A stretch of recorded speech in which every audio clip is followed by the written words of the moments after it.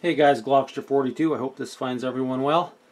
Well, another completed diorama. I've had this one on the go for quite some time. In fact, looking over, I dated the bottom of this base when I started on it. I started this thing in 2001. Yeah, 16 years to build one diorama.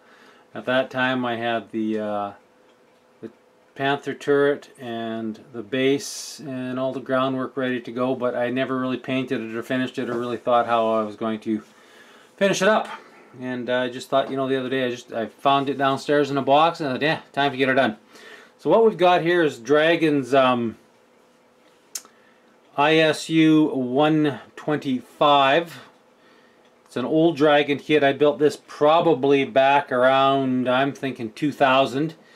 The figures are Tamiya with Horgonet resin heads. The Panther turret is actually from Atelieri, an old Atelieri kit. I've added some Zimmerit to it and weathered the hell of it. Basically what it is I put it in as one of the strategic defenses that the Germans built throughout Berlin and in the fortress cities. So what we've got is the 125 just going down some steps through a park, and I've articulated the suspension. It's a model cast in tracks. Now I may have overdone it. I'm not sure if a real 125 could actually articulate that much, but hey, it looks kind of cool having all those suspension arms pushing back and working up. It's painted up in Vallejo colors and Tamiya, and yeah, Vallejo and Tamiya. We've thrown in some birch leaves for a little bit of litter on the ground. We've used various pastels and pigments throughout the base. This cobblestone is actually hand carved plaster. This was all hand poured. I poured all this and scribed it out. The figure here, I believe, is a dragon figure, the wounded German. And let's just give her a turn. So you can see from the back we've added some leaves and some paint and some groundwork, and just tried to make this look a little bit like it's the 152 is hustling around the back end. And along the side of this tree here we've got a MP44.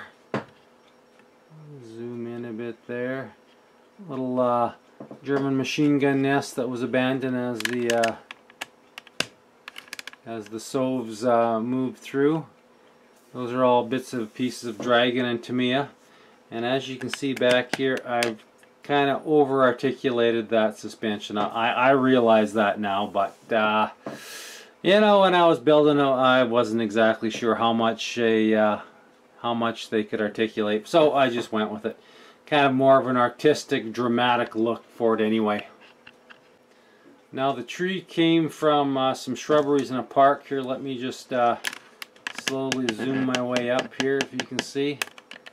That's part of the shrubberies. I just wanted to make it look like a fairly war-torn specimen somewhere in Berlin in April, May of 1945. The static grass is a various mix of burnt green and some other stuff, and then the little splotches are there from Army Painter. I'm actually fairly happy with the way this turned out, considering how long it's been sitting on my bench to be done. I did some chips in the Zimmerit and then just painted it the kind of the gray color from behind the Zimmerit, and we did some really heavy chips around the cupola. We added MP44 and a Panzer Faust. Is it Panzerfaust? Yeah, the Panzerfaust there, and kept it fairly, I wouldn't say subtle, but not overly weathered. Zoom in on those. Yeah, zoom in on those figures. These figures were.